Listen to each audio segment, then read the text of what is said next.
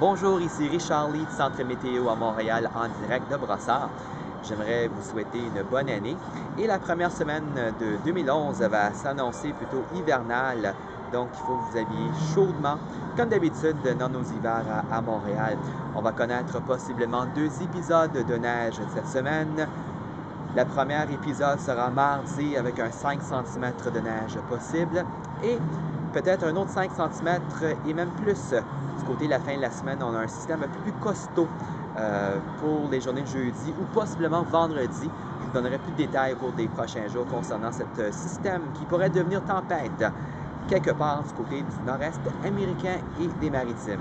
Ici Richard Lee du Centre Météo à Montréal. J'aimerais vous souhaiter une bonne année.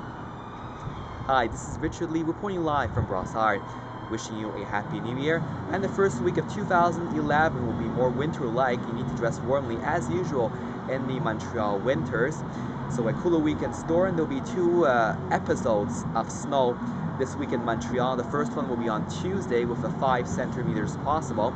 And later on in the week, Thursday or Friday, a more stronger low pressure system might give us more than 5 centimeters of snow by Thursday or Friday.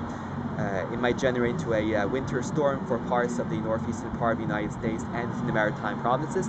I'll be giving you updates throughout this week concerning the storm system for later on this week. I'm Richard Lee reporting live from Brossard, wishing you Happy New Year.